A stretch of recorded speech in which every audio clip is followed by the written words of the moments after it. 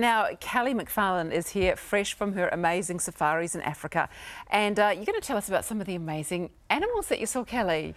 Yeah, I don't really know where to start, but... Well, yeah. I know. Let's just call it what Kelly did on her holidays, shall we? And this is going to be better than what we did on our holidays combined. Shall we start with, you can tell us about the wild African dogs. Yeah, so these are really, really rare to actually see. They are currently in danger. Pretty much their numbers did drop quite dramatically now to about 5,000. So, yeah, so to actually see them is extremely rare. And luckily for us, we saw them 3 nights on the run. Wow. So, yeah, so I was very And they've got very happy. different feet to domestic dogs. Yeah, there's a few little differences between them. So the first one is they are actually called the painted dog. It's one of their nicknames, and that's purely because of the way they look, because they're quite spotty. The second thing is they actually have 4 toes on their front feet. What do normal dogs have? 5. Okay, I knew that. Longer legs as well, and they don't have an undercoat. They actually shed their fur, and finally, when they're older, they do become bald. So they lose all their fur. And the final thing really is they end up with, they've got little round ears. So they've got like Mickey Mouse ears. And they live in packs as well, I guess? Yeah, so groups up to about 27. They live in big family groups. So anything from 2 to 27. Yeah. Wow, well that's pretty exciting to see those. Yep. You saw some pretty beautiful gorillas as well. Yeah, very lucky. We did the gorilla trekking in Uganda, and we were entertained quite a lot by the gorillas. Did you take that photo? I did, yeah. No way. Yeah. Wow.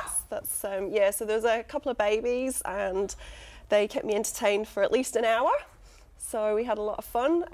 Yeah, and you're really close to them. Like, what an absolute treat to see them. Were they a bit scary? They were big. I wouldn't say they were scary, but they were certainly big. And you saw some hyenas as well, which are fairly rare to see. Yeah, there's different types of hyenas. Again, usually you tend not to see them during the day.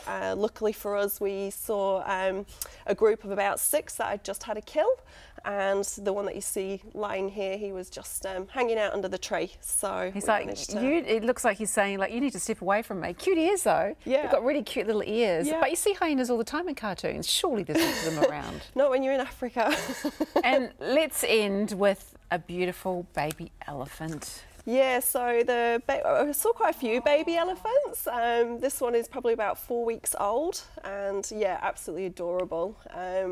And we were also, yeah, he's cute. Wow. I know. So yeah, so we're very lucky again to see quite lots of young babies. And we did see, which was quite breathtaking, a 10-minute-old baby elephant as well. So it had just been born, and all the other elephants were around it, trying to encourage it to stand up. Was that a little bit emotional?